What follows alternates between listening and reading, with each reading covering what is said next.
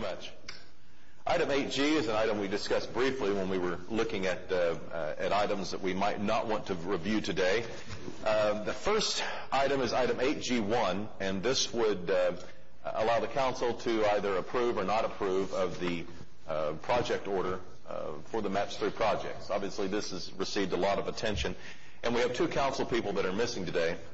Councilman Shadid has, through Councilman White, asked that this item be deferred. Councilwoman Salyer is asking that it not be deferred, and so those two opinions expressed as I just stated.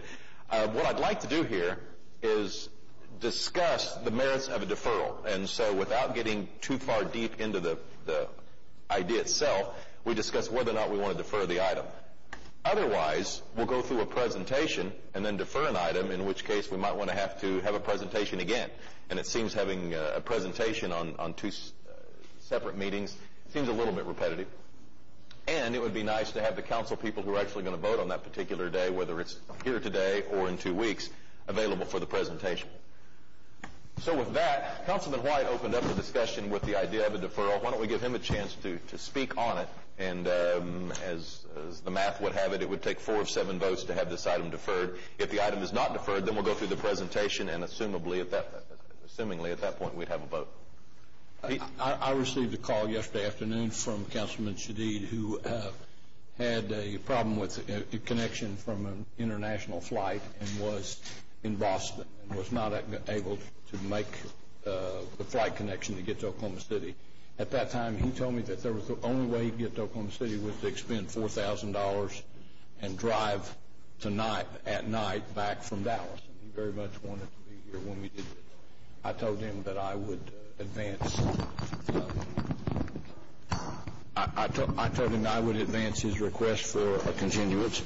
And I guess the first thing I'd want to know is from the city manager, from your standpoint, from the city standpoint, is there a serious problem with the deferral of item G?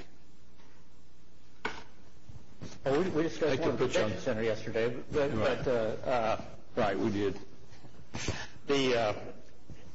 Onto the program, we're looking for direction to go forward with it, and so that's an item out there. We've had a fair amount of process from multiple presentations to council and workshops and a presentation a few weeks ago. It's a 10-year program on this. We're anxious to get going on it. 2 weeks, is not the end of the world on the program. It just seems to me that if we have even one council member, we talked about this earlier, that had made all kinds of plans to be here and is unable to do it, that just as a matter of the kind of civility that we've operated under the past several years, that we ought to do it. And when there is no real, other than anxiousness, there is no other real overriding concern about letting everybody be here and have their time at the microphone.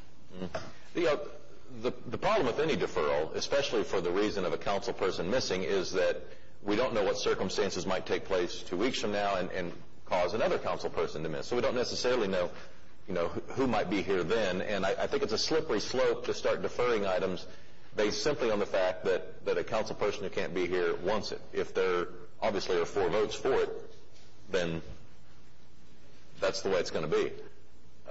But I think we ought to be clear about why we're doing it. And if that is justification of it on itself, I think that sets a precedent going forward that's going to be tougher to deal with on an individual basis. Mayor, Pete, are you because you've been close on this issue, are you anticipating a close vote on this item if we hear the presentation? Yes. And so therefore, the people that are actually here to vote could make a difference one way or the other. Because I think that's significant. If this were expected to be a unanimous vote, then I think it would be different than if we sensed that it might be a close vote. And it's obviously of extreme importance that the council have an opportunity to weigh in. And that this is about as important as item as we're going to deal with. To be perfectly candid, I think we have one person that will vote on one side of it and one person that will vote on the other. I mean, I wouldn't want to say that both those people are going to vote the same way, and therefore it would change the outcome. But I do think, as I said earlier, this and the decision about the convention center are things that are going to, they're not 1 week long implications. They're not even 10-year long implications. They're 50 years long implications. So I mean, you look at where what the decision that was made to locate the civic center. I mean the what is it now? The Cox. See, old as I am, you have to remember all the different names that things have been.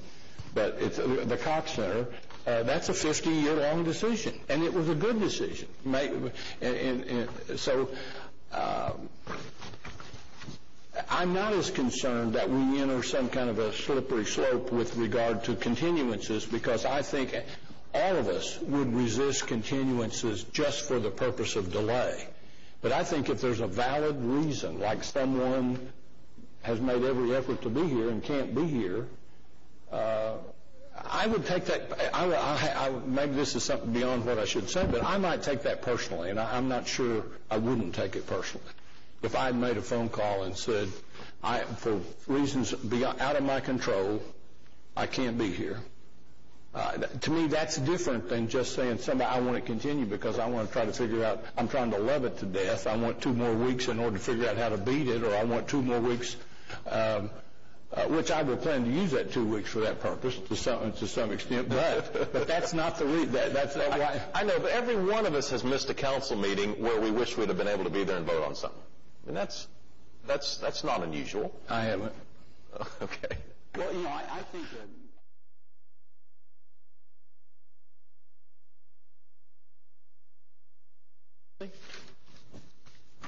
On to item 8I.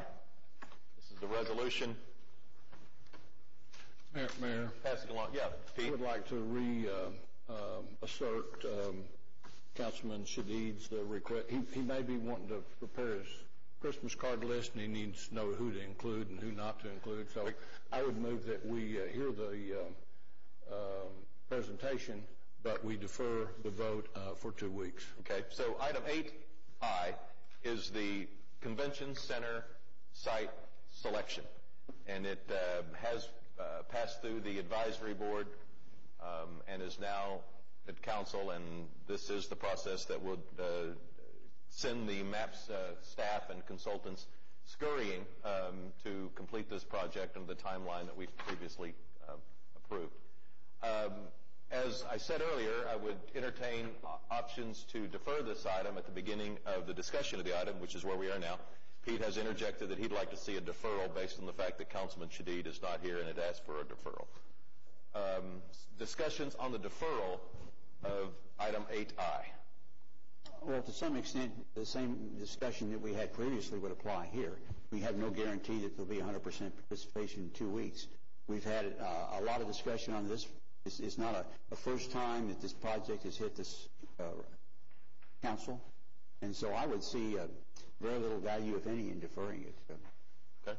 Any other comments or questions on the deferral? I would want to say this, and I failed to mention this earlier. I just think that, out of pure respect and civility to each other, that a deferral being requested by a council person who can't be here through no fault of his own, I just don't understand why we can't respect that. I have sat here for the period of time that I've been elected. I've seen the mayor ask for a deferral. I've seen the manager ask for a deferral. And now we have a council person, simply because some of us may know that he may not support one way or the other, and to not respect a simple request for a continuance. Now, it makes no difference to now because we've already voted previously, but I just want the record to reflect it. I just think that that's not... Okay. Other comments on the deferral of item 8I before we go forward, okay? Pete, you want to make a motion for the deferral? Skip, you want to second the motion on the deferral? Okay, we're voting on whether or not to defer item 8I. Cast your votes. And the deferral fails by a count of 2-5.